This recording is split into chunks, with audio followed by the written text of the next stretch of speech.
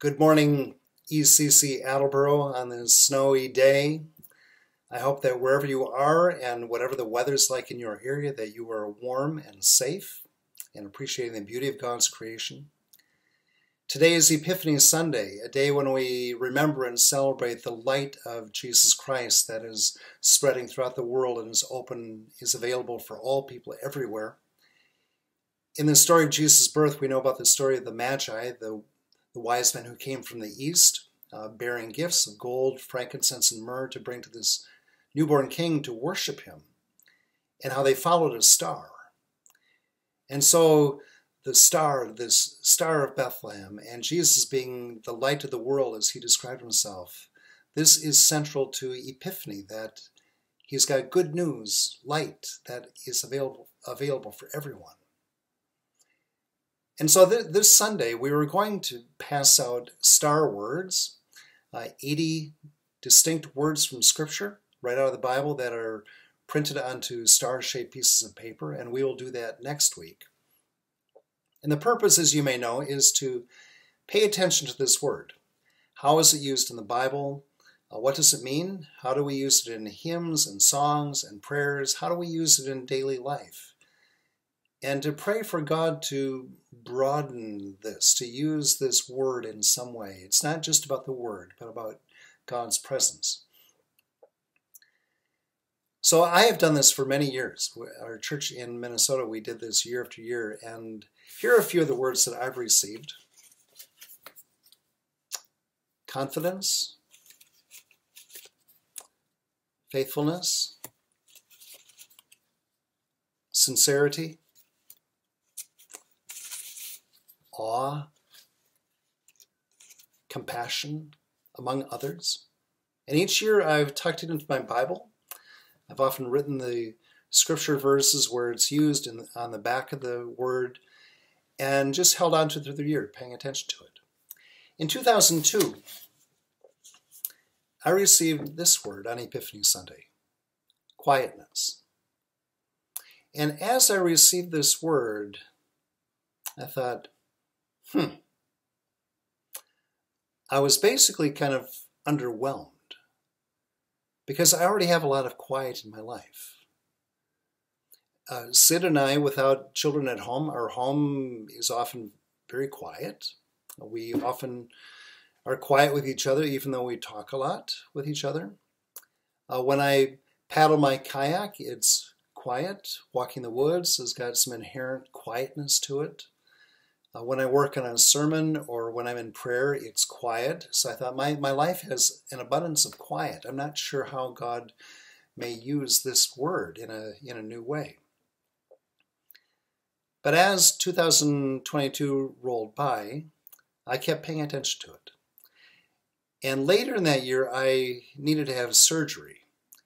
And part of the recovery from surgery was to be physically quiet for a long number of days.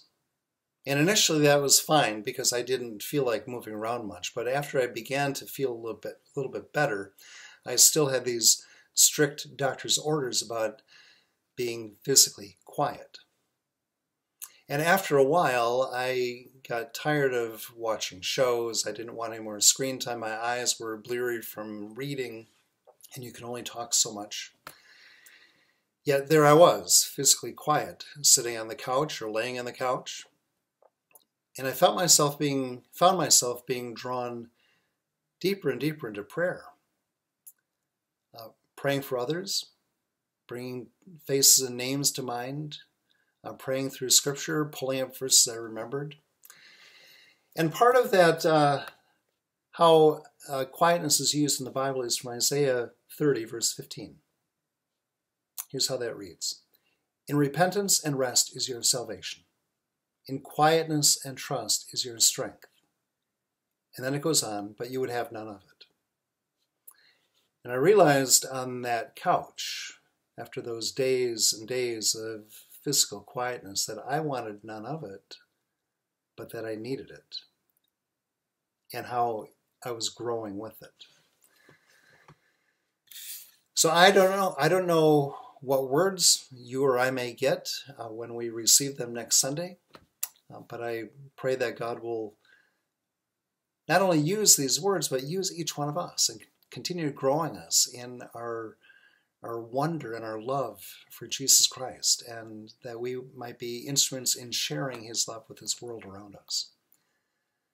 So on this snowy day, friends, I hope that God is speaking to you, that you sense God's closeness, the wonder of Jesus Christ, and receive these words of benediction as a blessing to hold on to this day and every day.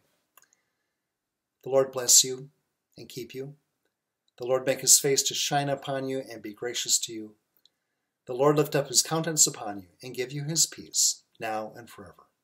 We go into this day in peace, friends, to serve the Lord. Amen.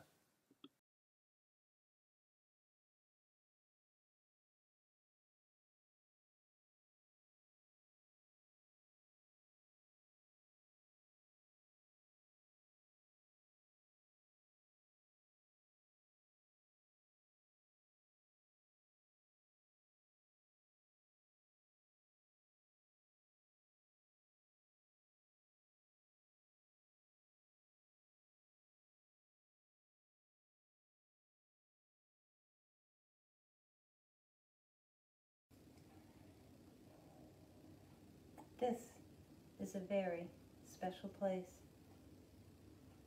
A special place because God is here. This is a place where we can talk to God, where we can listen to God, and we can hear the stories of God.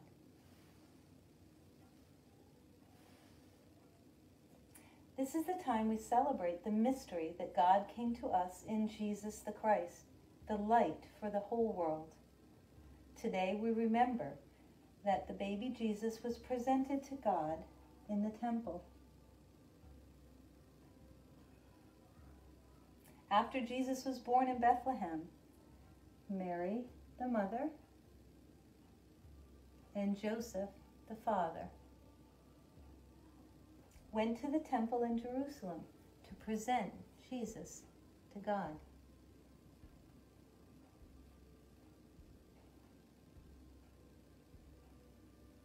Now, many, many years ago, God had promised to send a special child called the Christ. Year after year, people waited for this gift. They would go to the temple and ask God to send the promised Christ, who would set them free. Simeon was one of those who was waiting. God had said to Simeon, "I promise you that before you die, you will see the Christ." Then one day the Holy Spirit said to Simeon, "Go to the temple." When Simeon saw the baby, he knew that Jesus was the promised Christ. He held Jesus in his arms.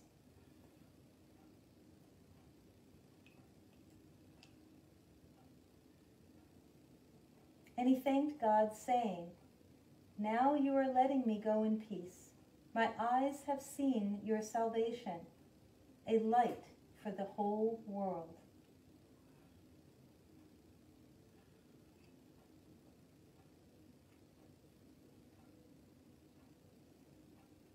Now there was a prophet named Anna. Anna never left the temple. She stayed there night and day and worshiped God, praying and fasting, waiting and waiting for the promised Christ. And now she was very old.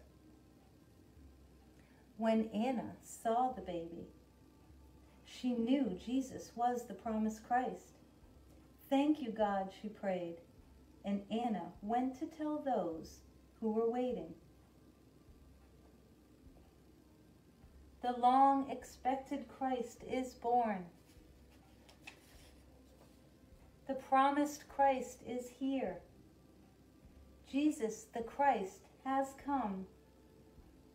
Jesus the Christ, the light for the whole world.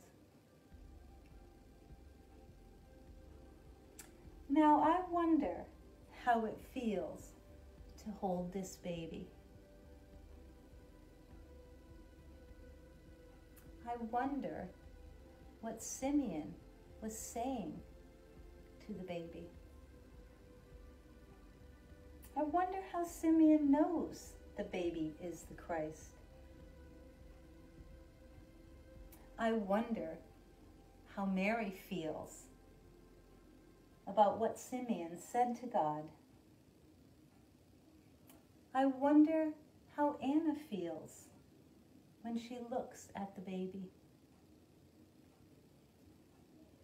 I wonder how Anna feels telling the people that the Christ has come. I wonder if the people will listen to Anna.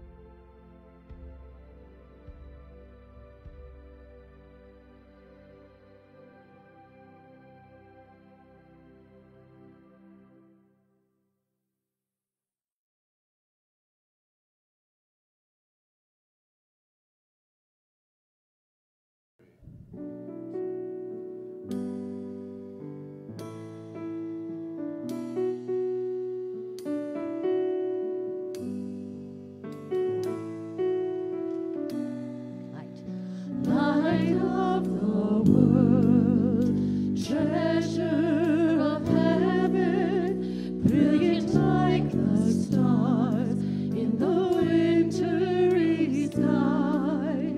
Joy of the Father, reach through the darkness, shine across the earth, send the shadows to flight.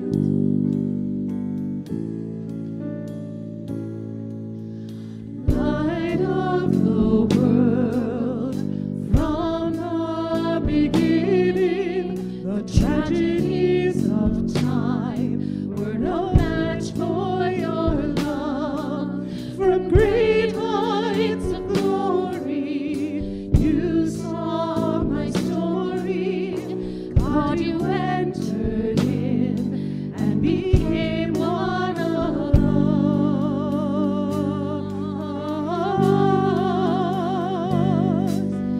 Sing hallelujah, sing hallelujah, sing hallelujah, for the things he has done. Come and adore him, bow down before him, sing